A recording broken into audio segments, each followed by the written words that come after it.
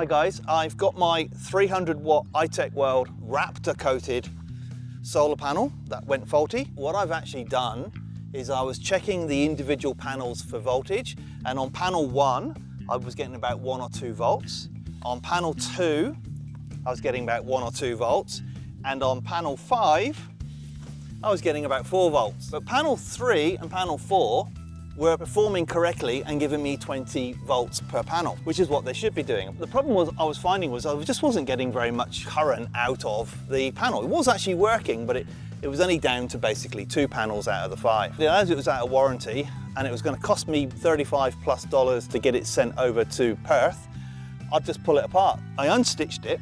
You can see that you've got your insulation, but there's nothing serviceable inside here at all. I thought maybe the cables going across might have been damaged, or maybe there was some corrosion from moisture, but no, nothing in there that you could fix yourselves. I decided to cut the 2 panels out that were working, and then I'm going to discard the rest of it. I took the connector out of the pocket, disconnected that from this side, disconnected it from the ribbon cables, and then transfer that across to this end of the working panel. That now gives me a 2-panel 120 watt solar panel working now. So what I've done is I've just got the 2 panels that are working.